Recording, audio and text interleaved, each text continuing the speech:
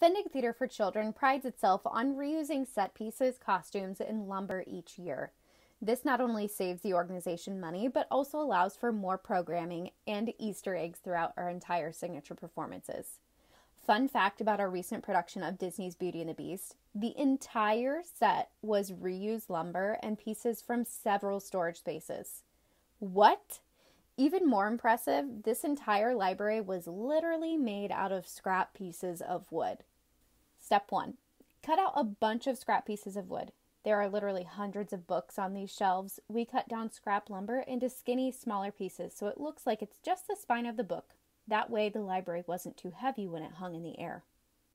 Step 2. Paint the books a bunch of different colors. This took a long time and we didn't get a whole lot of photos because we were really messy, but many hands make light work. We are very thankful for our volunteers. There were probably 12 or so of us that helped paint each book.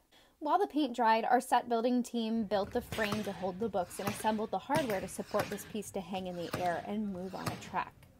Step 4, we assembled all the books. That's what we're doing here. We varied heights, thicknesses, and colors to make it look like a random assortment of books just like it would be in a library. Step 5, make the pieces of wood look like a library. Sometimes this is called dressing a set piece or making it look like the piece is supposed to in the setting that it is in the production. A couple of volunteers, including myself, either did scribbled titles with paint and a brush or decided from a predetermined list of titles what to write on the book. Here's the fun part. The bottom shelf of the books is entirely Fendig history. The bottom row was every show chronologically performed by Fendig Theatre for Children. We start with the Pied Piper in 1976 and go to Disney's Beauty and the Beast performed last summer in 2022. Any names you see on the library books are names of original founding board members for Fendig Theatre for Children. After that, you see a variety of acting phrases, theater terms, and some Easter eggs to different sponsors, volunteers, and board members who helped out with the show.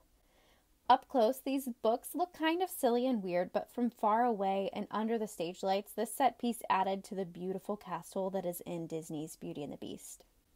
What was your favorite set piece that you've ever seen in a show? Tell us in the comments. Be sure to like, follow, and stay notified for upcoming virtual and in-person programs. We serve children through high school here at Fendig Theatre for Children. Links will be in the description below.